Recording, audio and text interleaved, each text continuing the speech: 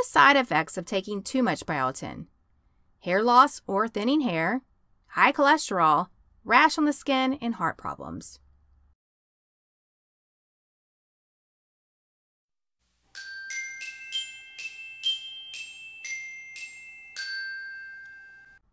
How can I moisturize my natural curly hair? Use a true moisturizer that has water as first or the second ingredient. Seal in the moisture with an oil like shea butter, castor oil, or avocado oil. Trim regularly. Avoid heat. Keep your hands out of your hair and sleep with a satin bonnet or pillow. Deep condition regularly.